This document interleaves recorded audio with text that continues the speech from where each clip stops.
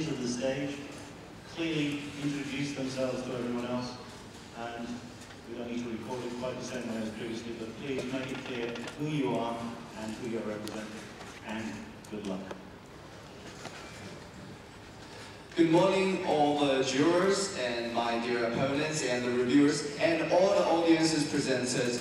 I'm Gong Zhiyan from Chinese team and I'm the reporter of Liquid Film Motor. So let's first see the outline. First I will introduce introduction and then the theoretical analysis, then the experiment, and finally I will reach the conclusion. So first, in the introduction, I will first review the problems and the preliminary experiments. So first, let's review the problem. Form a soap film on a flat frame. Put the film in an electric field parallel to the film surface and pass an electric current through the film. The film rotates in its plane. Investigate and explain the phenomena. And the key word are film and rotate. And the task we're going to do is to explain and investigate. Okay, then let's see the preliminary experiment. So let's first see the preliminary experiment setup.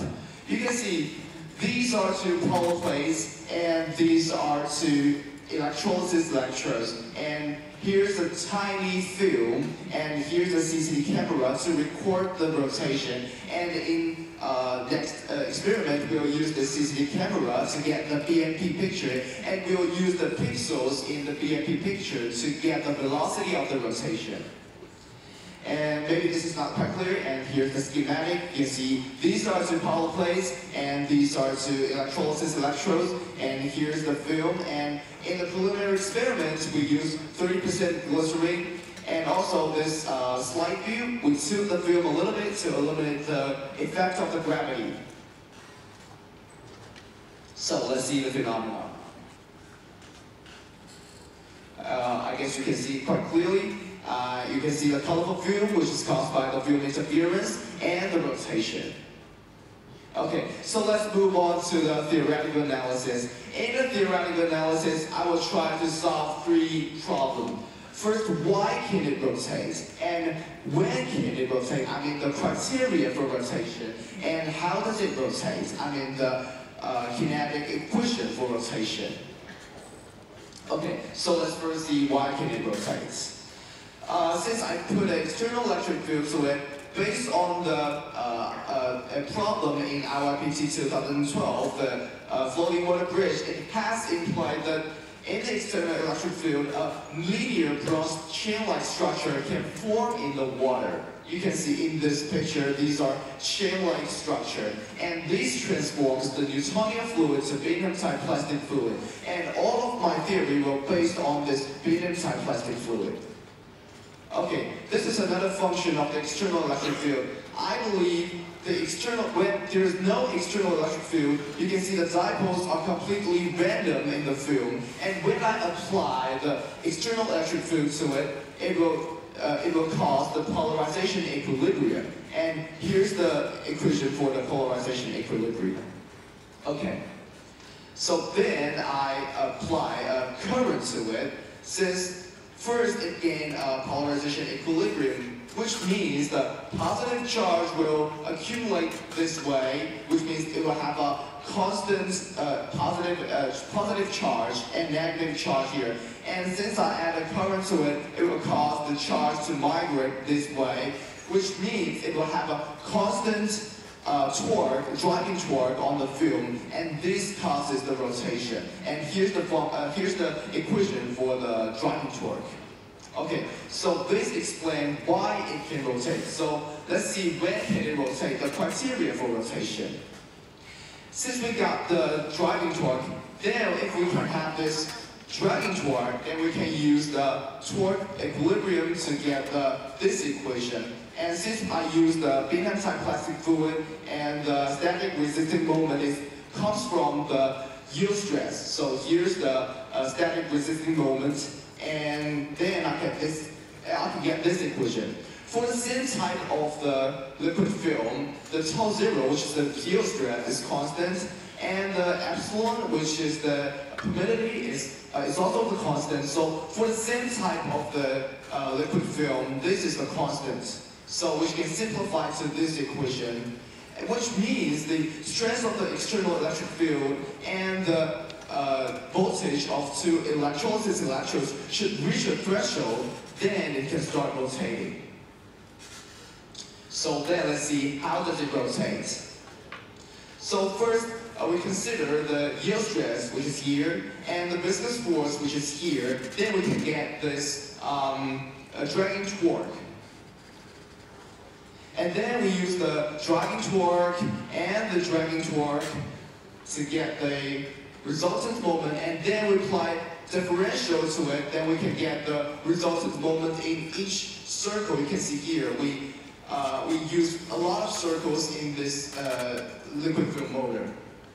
And then we use the Newton's second law of rotation and the new resultant moment we get to get this new equation. The ut is the first derivative of the velocity. But since it has relationship with the time, so we solve this problem using when r is 0, the velocity is 0, and when r is equals to the radius of the liquid film, it is also the 0, and when time is 0, the velocity is also 0, and we're assuming that the time is unlimited, which means it achieves a stationary condition. So then we can get this equation. We can see that the higher the viscous force, the lower the rotational speed, and from in the center of it, it can reach the highest speed, and away from the center, the speeds become lower. Okay, so let's do the experiment. So first, based on the rotational threshold, we change the proportion of glycerin, which we believe it will change the tau zero, which is the yield stress. And also for the rotational speed, we tested the angular velocity distribution and external electric field and electrolysis electric field and dynamic viscosity. Okay, so let's first see the rotational threshold. We set some of the external electric field as constant, and we elevate the electrolysis electric field. When it starts rotating, we record the figure of the electrolysis electric field. And here's the figure we obtain. Here's the logarithm external electric field, and here's the logarithm of the internal electric field. And from this figure, we can see it matches to our theory very well. And you can also see that the higher the proportion of the glycerin, the lower the threshold. We can see here it is 30%, 50%, and 70%, and this threshold becomes lower. And here's the theory line. We can see we use the tau zero as 10 to negative fourth. And then is the rotational speed. First, I tested the distribution of the angular velocity, and I tested under the electrolysis electric field is 50 voltage, and the external electric field as 200 voltage. And here's the figure. We can see near the center of it, it achieves the maximum angular velocity, and away from the center, the speed becomes lower. And here's the theoretical line, and here's the experimental line. We can see although the experimental line is a little bit higher than the theoretical line, which I believe is caused by the error of the CCD camera, but the trends matches the theory line very well. And also the rotational speed, we first tested the external electric field, which means we set the electrolysis voltage as constant and we elevate the external electric field. And here's the figure. We can see the higher of the external electric field, the faster it rotates. And also, the higher the internal electric field, the steeper the slope you can see here. And these three straight lines are experimental lines, and these dashed lines are the theoretical line. And you can also see the experimental line matches the theoretical line very well. And then is the rotational speed with the electrolysis electric field. And here's also the figure. We can see also the higher the electrolysis voltage, the faster it rotates. And we can also see that the higher the voltage of two plates, the steeper the slope. You can see here, and this dashed line is also the theoretical line, and the straight line is also our experimental line. And we also tested the density, the viscosity, and the conductivity. And we tested under the external electric field is 400 voltage, and the electrolysis voltage is 300 voltage. And you can also see here, this is the conductivity since we add the salt to it, and here's the angular velocity. We can see that the higher the viscosity, the slower it rotates, but the speed rotation will not change with the conductivity, which you can see is almost the constant. So I believe the ionization theory is wrong to my theory. Yeah.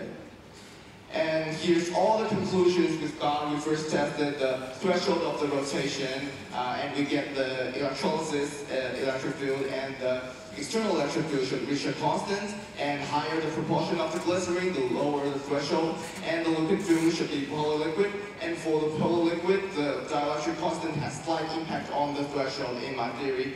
And the speed of the rotation, the stronger the external electric field, the faster it rotates. The stronger the electrolysis voltage, the faster it rotates. And the conductivity has no contribution to the speed. And the higher the viscosity, the lower the rotational speed. Okay, so this is all my presentation. Thank you.